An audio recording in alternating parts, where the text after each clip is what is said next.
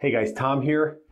Today I'm just going to show you real quick a painting project. Now, since everybody's on lockdown, it seems like everybody's taking care of projects around the home because they got nothing else to do. And judging by the lines at the paint counter at the home center, painting is a big project that everybody would like to get done. I'm going to paint this relatively small entryway at our house, so I thought I'd just give you a quick painting 101 for those who would like to get a paint project done but aren't really sure how to go about it. A kind of a painting primer, if you will. Now, hopefully you're all ready to paint. You have your tools together and your walls are all prepped. If you haven't done that already, make sure you watch the first part of this series where I go over paint tools and prep to get started. Now you just have to dump your paint into your paint tray and your work pot. Don't fill your work pot up too much because that'll just make your brush into a sloppy mess. Now, as you're ready to cut in, what you do is you load your brush and then you lay it out on the wall. Now you notice I'm using the brush flat. Don't turn a brush sideways because you're defeating the purpose of having a big brush. You're turning a 3-inch brush into basically a 1/2-inch brush. Just lay the brush on the wall, flatten it out, and then sneak up on the corner.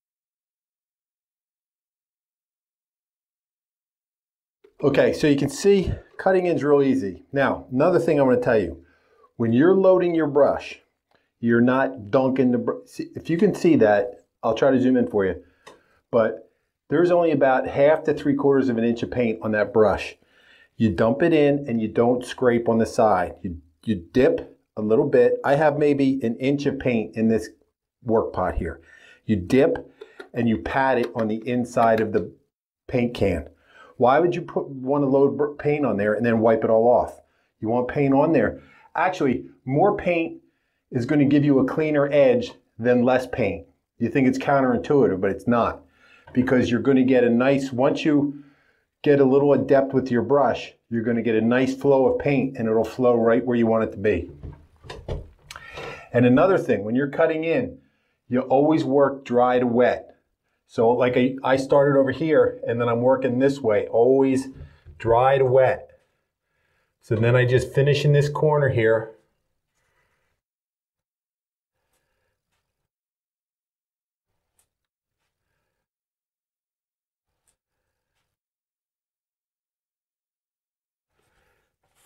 And then I'm going down. Okay, and if I'm working by myself, I generally do one wall at a time. If you're working with a partner, one person can cut in and the other person can just come behind you and roll at the same time. But this is kind of a small space. There's really only room for one person to work. So that's me today.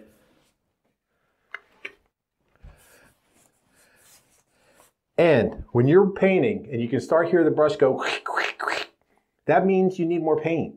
That doesn't mean press harder. So I actually got a little paint on the baseboard here. So a little trick is you get your 5 or a putty knife and you can just clean off right on top there. Like I said, generally I just clean stuff up with my finger and wipe it on my shirt. I'm not painting the baseboards today, but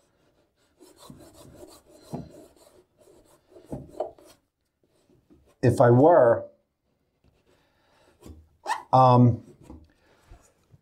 I would tell you, I prefer when I'm painting, a lot of times to paint the trim first because it's easier to cut in around the trim than it is to cut in the trim around the wall, if you know what I mean. And I'll show you when we get to a door. Now the same principle applies for the top of the ceiling as it does for the bottom, like around this baseboard heater. You just flatten out your brush and you sneak up on the edge that you're trying to, you can see me here, flatten out, get the paint on the wall, and then I flatten out the brush and press it into the corner. You're going to get a nice clean edge.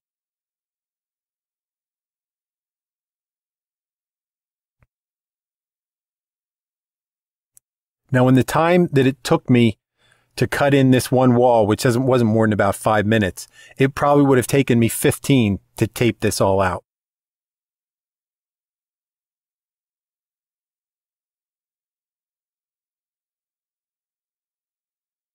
So now it's time to roll. So like I said, 1/2-inch snap roller, not a 3/8. And it's very simple. You just load up your roller.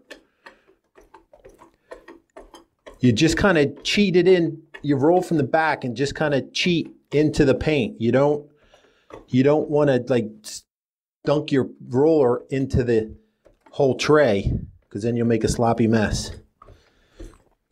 And you're just trying to load the outside of the roller, not the whole. You don't want to get it in the gears and stuff. So actually the first roll is not going to be great because you're really just trying to load the roller at this point. You're not so much trying to paint the wall, because you'll go back and fill in after. And you'll know when you have enough on there because it looks like it's loaded. It's got good coverage on the roller. It looks wet. So to the wall, a lot of people say you make a W or an M or whatever, but you just kind of want to evenly unload the roller, and you always try to lead with the frame part. So then you just kind of go back and forth. If you need be, it's a tall wall, use a pole. This is not a tall wall, but I'm a tall person, so I don't need a pole. See, you can see that didn't go far. You go by sound and look really to know when you're gonna have to reload your roller, because just like the brush, it'll sound dry. And then when it's dry, you go get more paint. I realize you might have the paint tray all the way over on the other side of the room, and you're going to be inclined to just press and get more out of the roller. But all you're going to do by doing that is you're going to give yourself like lines, fatty edges, we call them, that's going to not look good in the end. So I like to do half a wall at a time.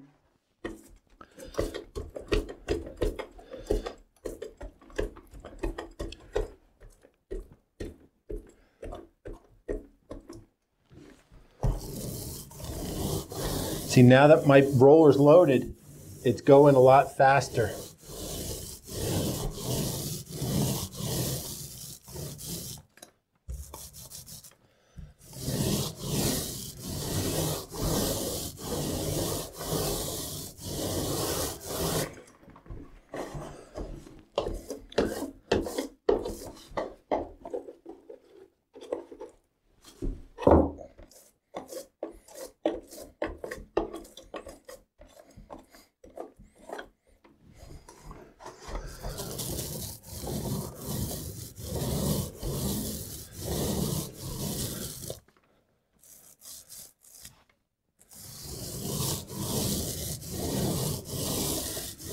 Okay, the wall's covered now. The wall's covered. My butt's not. So now you have to what's called roll it off.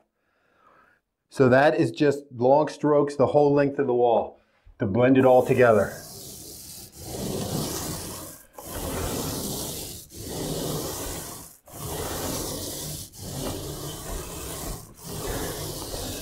I happen to be an ambidextrous painter, so that helps.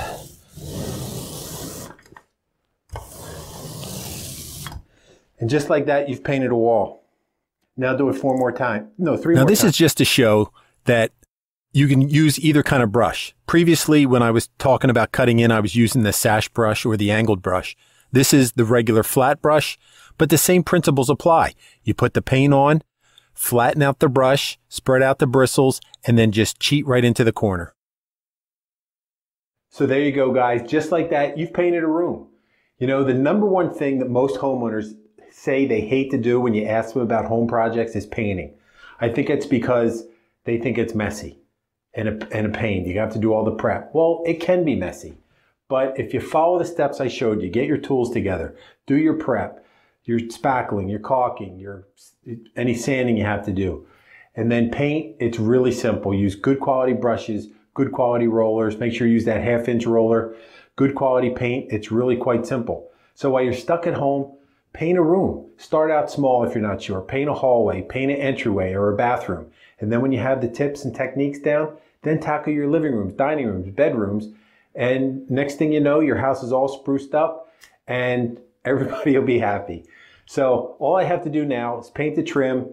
I do have to change the switches and the wall plates because we went from a brown tone to white tone. So now I have to change everything from ivory to white, but that's another project. And hey, maybe I'll even show you that too.